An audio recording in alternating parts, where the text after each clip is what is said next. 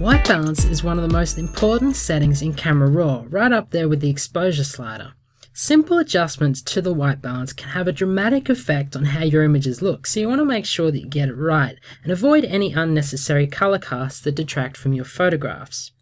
Now, the first thing you'll notice when looking at the white balance options is that there is a preset drop-down menu, which gives you a variety of different presets based on different lighting conditions.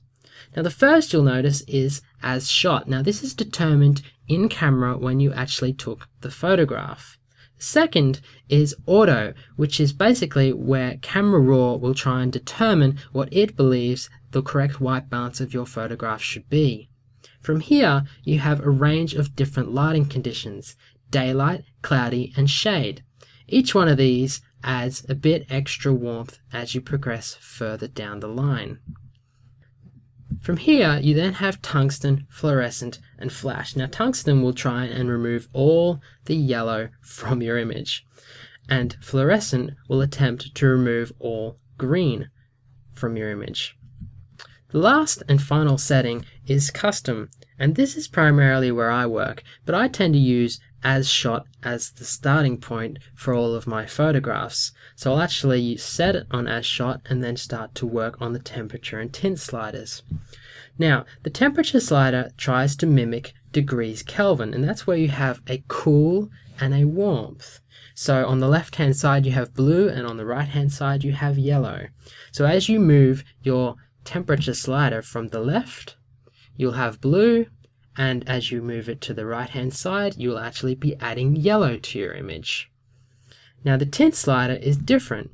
It actually adds green or magenta to your image by moving your slider to the left hand side or the right hand side. Now, this just helps trying to balance out your image, because obviously you can't correctly color correct your image just with one color setting.